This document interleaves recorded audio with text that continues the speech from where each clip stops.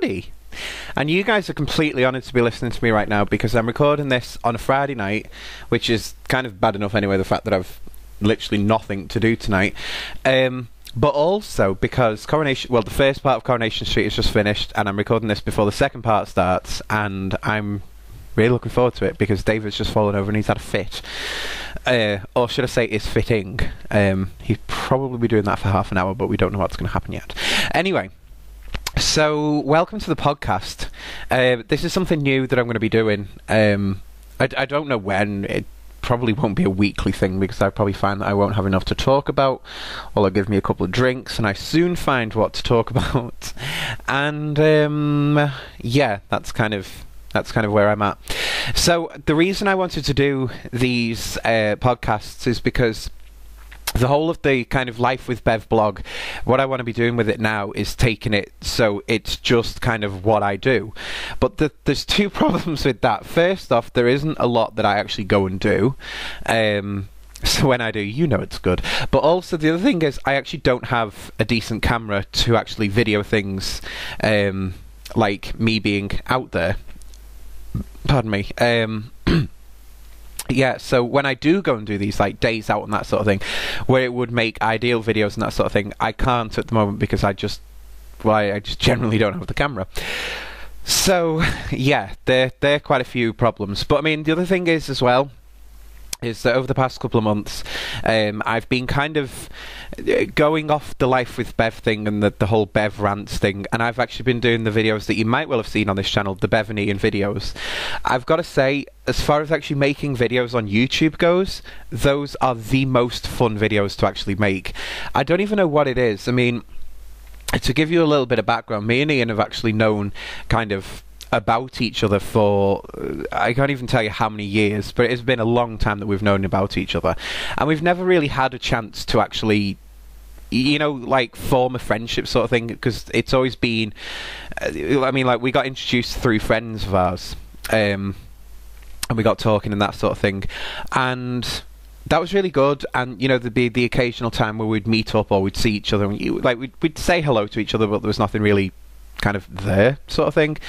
And then like the past, I don't know how long it's been now, but the past couple of months I think it has been, and me and Ian have actually gotten to kind of form a really good friendship, and for some reason we're kind of on the same wavelength when it comes to like humour and just saying these outrageous things and that sort of stuff. So we were talking one time and Ian said, I want to be in one of your videos, you know, like the Life with Bev thing, and I was like, well, yeah, okay. And then that just didn't happen. A couple of months later, and Ian said, well, why don't we make our own videos? So we made the first video, which was the makeup tutorial where we had the face masks on, and that actually went really, really well. And I think on the first night we actually shot 2 videos, but only one of them actually made it onto the internet, and I deleted the other one because, as you probably well have noticed with the first video, the microphone is ridiculously quiet. And of course the camera as well doesn't actually keep up because there was a problem with the software that we were recording on, blah blah blah blah. So I think it was the week after or something like that, and we actually filmed another video, or I think it might have been a couple of videos that week, I can't remember. But basically we built up these kind of videos, and you know, we stuck doing them, and it's actually been really, really good fun. And up to now, hearing really positive things back about it as well. So there you go. It's good to see that even though we don't have, like, you know, thousands of views per video, that the people who are watching it are actually enjoying it. That's a really good kind of compliment in its way. I'd rather have like a small amount of people watching it that actually enjoy it rather than a massive crowd and loads of dislikes. So I'm just glad that it's going well. As far as up and coming videos that me and Ian have got, we recorded some last night, I believe. No, it wasn't last night. It was Wednesday night, and we recorded 6 videos in one night. Well, technically we recorded 2 videos, and then one of them got split up into 5. And that again was the most hilarious thing because, well, I'm not going to say too much about it at the moment because it's kind of, you know, with our videos at the moment, we are up to the end of June. So like the next video that we record and that gets put up, that's going to be for the beginning of July. So we're kind of a bit ahead with our videos at the moment. So it gives us just time to have a couple of weeks off and just have a laugh with each other, I guess.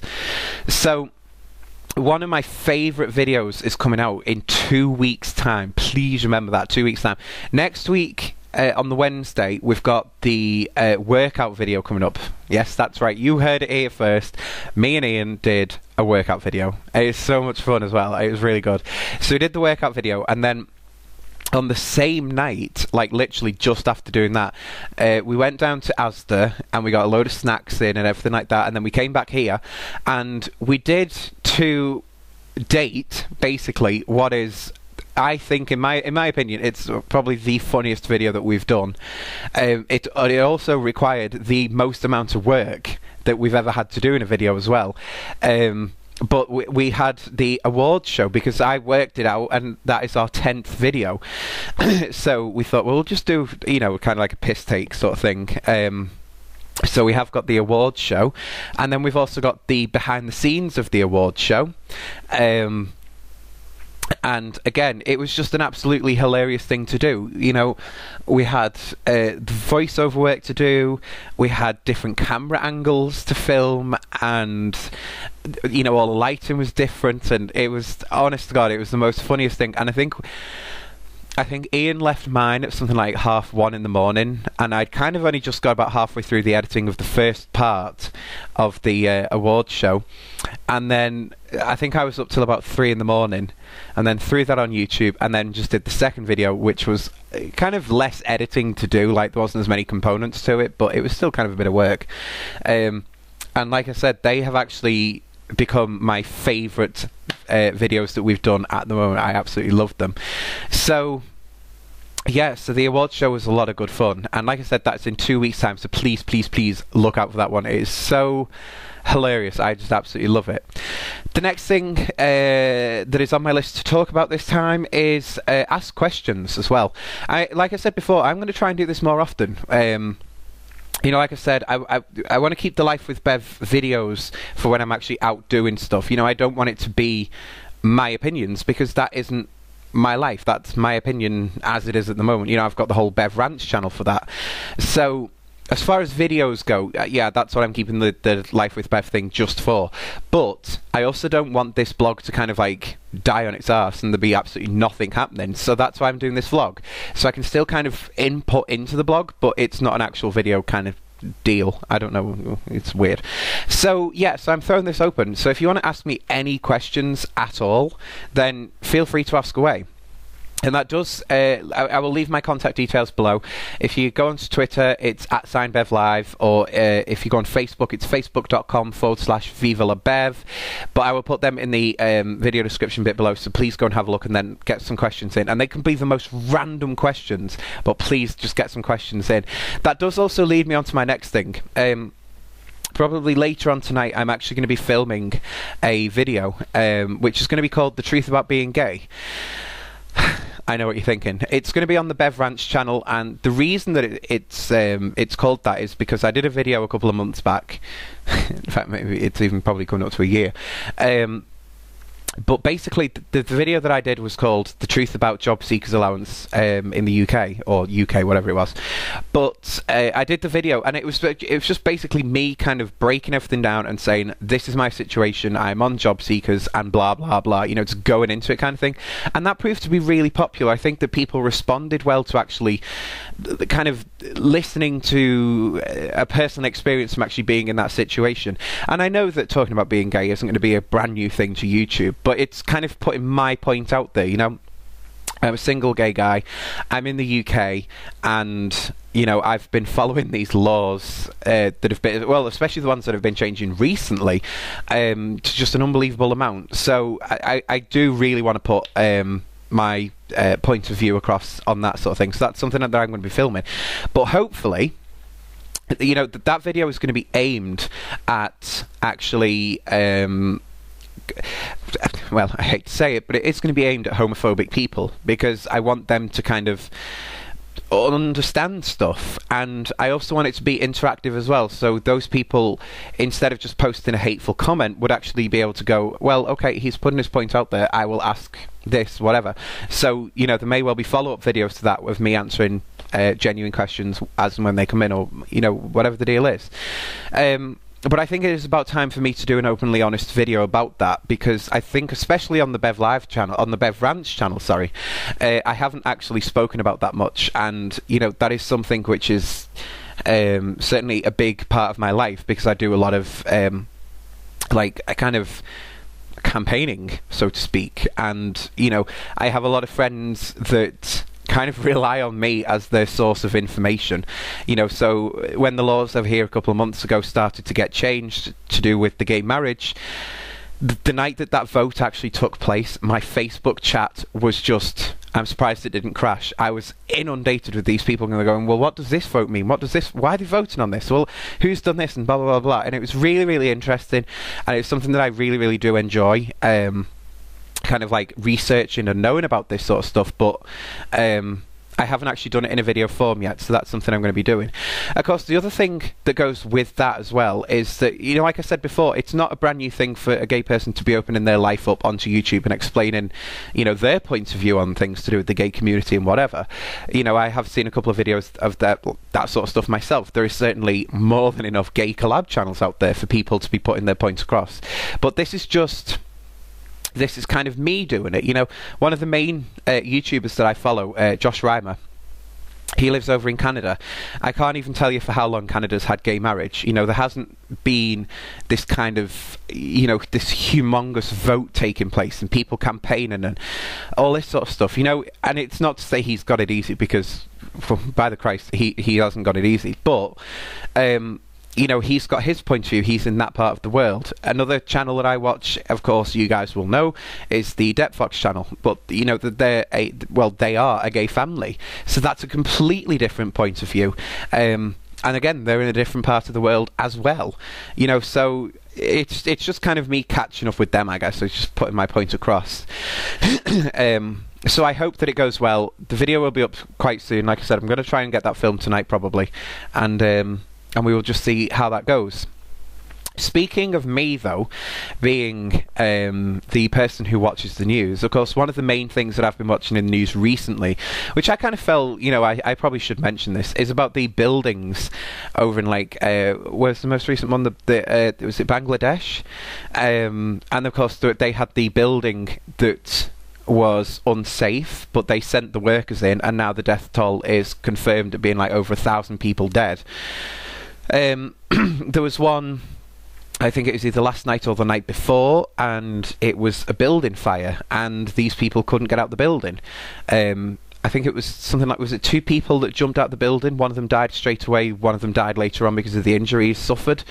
You know, we live in this day and age where not a lot of people think about safety and what it means, and basically how to be safe, and that is why I've been really safe with what I do. You know, some of you guys will know that I do the kind of entertainment gigs sort of thing, like weddings and birthday parties and that sort of thing, and I've been the only mobile DJ to actually mention this up to now, but I've been the one out there to say we need to do this, but do it safe, because, you know, not only have I got to think, you know, I've got a room full of, like, whatever, 100 people or something like that, but they're drinking alcohol. You know, these are not going to be, if this building goes on fire, these are not going to be the most sensible people to try and evacuate out of a building. So, ages ago, under the MBD blogs, I did the fire safety video. In fact, that was the first one that we actually did. And I showed a video in it, which I just think they need to make a program about that video alone. I will try, if I remember, I will put the video, the link to the video into the video description bit of this video. How many times can I say video? And yeah, and basically, it's a video of a man he's gone to a concert. It's a band that have been kind of out of town for a little bit. They've come back. This is like their homecoming gig. They are really popular. It's a sold out gig. They go into this room and everything like that. when they start doing their song, they have pyrotechnics on the stage, which is just, if you're asking me, you are asking for trouble with pyrotechnics. But the pyrotechnics goes off, and it's like a curtain or something behind the stage catches light, and you can see the fire starting. And literally within about 5 minutes, you've got fire exits that are crammed with people. You know, these people have tripped up, more people have piled on top of them, people putting windows through. Just this whole thing. And you know, if you look into the case, there was loads of people that died on that night. It was, you know, it was a horrific thing. And yes, okay, it's kind of rare for that thing to happen, but this is why it is so important, especially with mobile DJs, but it's so important for us to get the health and safety message out there straight away. You know, I mean, if you guys have listened to the live gig recordings that I've done on Ustream, then you will have probably heard at some point, probably at the beginning of it, but you will have heard the safety message that I play at the start of every gig, and it just says, listen, if there's a stage area and there is equipment set up, don't let your kids near it, because some of the equipment is really hot, they could burn themselves. It's on tripods, it can fall over, there is loose wiring, and just keep them away. There is one saying, and this sounds really, really basic, but some people are so stupid like this, but if the building is on fire, if the fire alarm is going off, don't go back in the building just to get your handbag or something like that. You know, it's basic stuff. But these are, you know, people just do what they want in these situations, and it's kind of got it to get to a point where it's like, no, you can't. But especially the ones that we've seen in India recently, you know, like a building isn't structurally sound, you shouldn't be sending people into that building. You know, it should have had these structure experts going in who could have said, okay, this building isn't safe, this is what you need to do to make it safe, even if they say knock it down and rebuild it, or you know, something like that. That's what should have happened. But because it didn't, well, you've now got over 1,000 people dead because of whoever it was, because of what their actions were, or whatever their advice was. Again, with this building that went on fire the other night, you know, I mean, okay, there wasn't loads of people in, there was a couple of managers or something like that, there was a meeting, or I don't really get what was happening inside the building. But if you look at that building, if part of that building goes on fire, where is your exit? You know, you look at the outside of the building, there are no fire doors on that like tower part of the building. You know, it's just pathetic. You are asking for trouble from the start with that. So, you know, I hate seeing news like that, and that leads me on to my next thing, because normally when I do see news like that, I post about it on my Facebook and on Twitter and that sort of thing. And over the past week or so, a lot of people have noticed this, but I have been really quiet on social media. I've kind of needed to take a bit of a break from social media, if I'm honest with you. It's just basically, you know, social media is a great thing. It's a great way of connecting people if it's used right. And I kind of think that a lot of people who use social media these days are not using it as it was initially designed for. You know, I mean, if you look at the original Facebook compared to what Facebook can actually do these days, you'll notice there is a huge difference, because social media itself has developed, and I can't say that I'm a huge fan of what it's developed into, if I'm honest with you. You know, there's certain features that I like and whatever, but it is leading to trouble, kind of. So yeah, so there we go. So yeah, I have been kind of quiet on social media recently, and yeah, I'm not really vowing to go back into social media, but I will probably be posting a little bit more. There we go.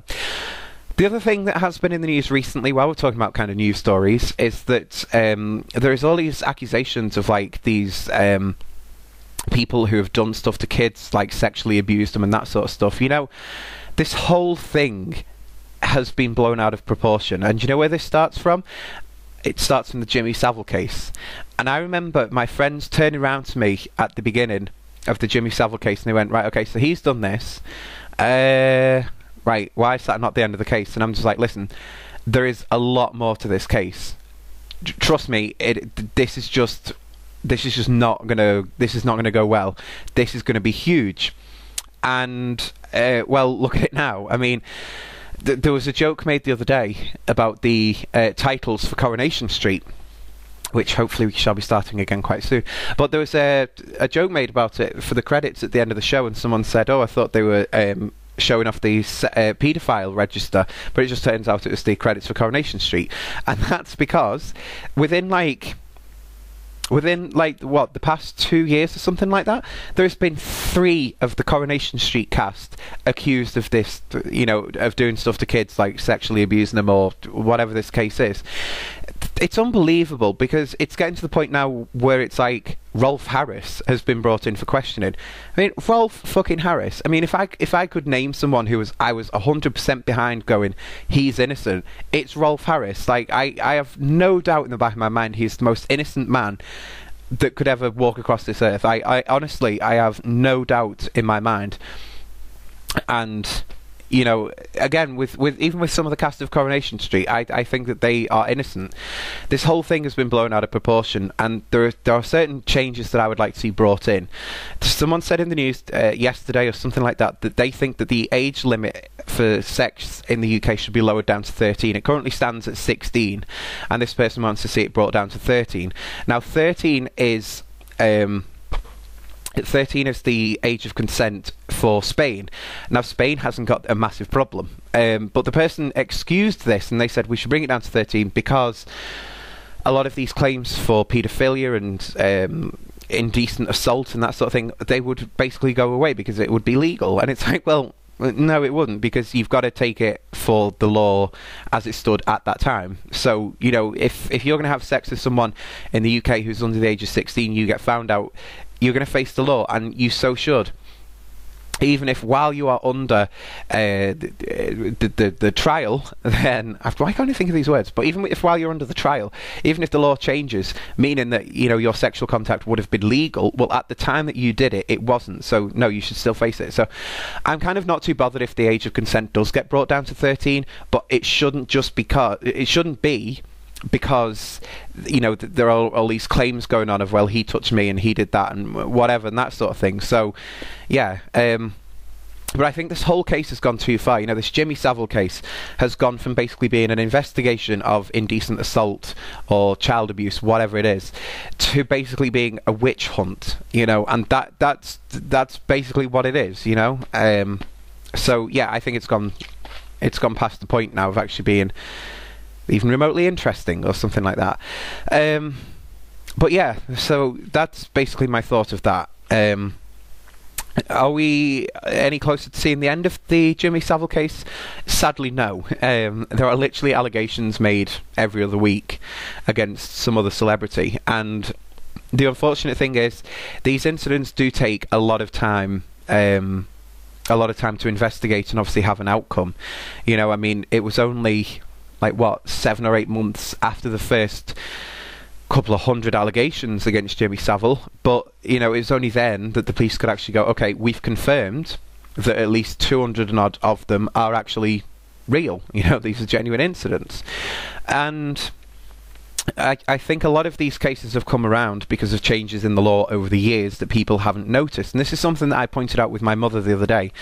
My mother, when she went to school, my mother is 50 something this year. I can't remember how old my mum is. Is that really bad? Should be 54, 53. I can't remember. But anyway, when she went to school, both in primary and in secondary school, it was actually legal for a teacher to hit a child. And my mother says that she can still remember it as if she was sat in the room, but she remembers seeing a little boy and the teacher picking him up and literally just shaking the life out of him. And I can't remember what it is she said that he'd done or said or something like that, but he didn't deserve it. And then, this teacher literally threw the child on the floor as if, he was basically garbage or something like that. And that was legal. But under these new laws, that is classed as child assault. And I think that's where a lot of these cases are actually coming from. I'm not saying that these are recent cases, but I think that this is going back into history and that sort of thing. It's trying to... And, another thing with this, a lot of people have been saying, well, what is going to be the outcome of this? Are these people just out for money, or what is it that these people want? And I can honestly say, I don't think money actually comes into it. I think especially with the Jimmy Savile case, when Jimmy Savile died, a lot of people respected him because And let's still not forget it, Jimmy Savile donated a lot of money to charity, a lot of time to charity. And it's only afterwards that these people felt confident enough to actually come forward and talk about what he was actually like. You know, it's a long and complicated thing. You know, the man was basically an evil genius, basically, with some of the things that he was able to do. You know, he had the press basically twisted around his little finger. He was a very clever man like that. But to have your abuser almost idolized after his death, when he's done something like that to you, that must be hell on earth. So I can fully see why these people would wait until he's dead to then come forward, and, you know, they're not going to face any or major repercussions themselves, provided it's a genuine case or whatever. On that, though, I do think that there are going to be some cases that we will find out are fake cases, and this is where I said I think the changes should be made. You know, I think that if you're the way that things are happening at the moment, basically, we saw Bill Roache, who plays Ken Barlow on Coronation Street. Now, literally, as soon as he got accused of that, as soon as the police confirmed it, his name was dragged through the mud in the press. He's not been found guilty of anything. The police are literally just looking into it. He's not been accused of it. But yet, Twitter and Facebook and everything, they were ignited with his name. But if he's found innocent, there are still marks against his name, because people are going, well, has he actually done anything? And, you know, it gets people talking about that sort of stuff. So I kind of think that if this is brought forward, the way that it goes is obviously Bill Roache, yes, his name, if he's found guilty, then yes, his name would be dragged through the mud, and this innocent person is protected by, I can never say this word, anonymity or whatever it is. Anonymity? Whatever it is. But you basically can't name them on social media if you know who it is. And they get that for life. But I think it should be reversed. If it's found, say with the Bill Roache thing, if he's found not guilty of this, I think the person who's made the accusation should actually be named and shamed, because they are probably just doing it for money. And that's completely my honest opinion on that. But, you know, we'll just see what happens with that. So there we go. Yeah, so I mean, like I said, this is the whole allegations and the Jimmy Savile case. It's a long and complicated process, and I have loads of thoughts and ideas about it, but I seriously don't have enough time to actually be talking about it in this kind of blog. Because you might have noticed, we are coming to the end of the video. There is light at the end of the tunnel, people. If you are still listening to this, put a comment in the video description bit below. Not in the video description, but in the comment section below. Leave a little comment and let me know that you have actually been listening this far. Just do it now. Just type it and go like, yes, I was listening this far. Okay, so what is the future for this podcast? Like I said before, I don't know if I'm going to be doing this weekly, or if I'm going to do it monthly, or even if I'm going to do it again. It's just purely going to see... or we're just purely going to see what happens. So there we go. But like I said earlier on as well, my contact details are left for you below in the video description bit. So please do get in touch and ask away some questions. And like I said, these can be really, really random questions. And I will do my best to try and answer them. And you can make them as personal as you like about me. Honestly, and this is something that people never even understand about me much, really, is that I am the hardest person to offend as well. So don't be, you know, offended if you're thinking, oh, I really want to ask this, but I shouldn't do. Just ask it, please. If I get offended by it, I'm just going to tell you where to go. So there we go. But like I said, I am ridiculously hard to offend. So there we go. And then, of course, to finish off, I will hopefully be getting a camera quite soon. And the Life with Bev blog, like, videos will actually be back to kind of normal as you would expect them. So hopefully that'll be happening quite soon. I just don't know when. But there you go. I mean, I have got quite a few plans coming up for in the summer. Like, hopefully there is going to be a day at a theme park in the not too distant future, which I am really looking forward to, provided it all goes to plan. And so, yeah, that as well as other things will be happening in my future. Sorry, I am getting a little bit distracted at the moment because it's like, you know, just coming up to Coronation Street time. It's been cloudy all day. There's been spots of rain, and it's been pardon me, it's been windy and everything like that, and then yeah, the sun's come out, and there's a load of really dark but low-lying cloud, and it just looks like something's on fire not that far away. So I am nosy for my gossip like that, people. But that is where we end for this one. So thank you very much for listening to the first podcast. Please let me know what you think about it, and I will speak to you guys all quite soon, I hope. Bye!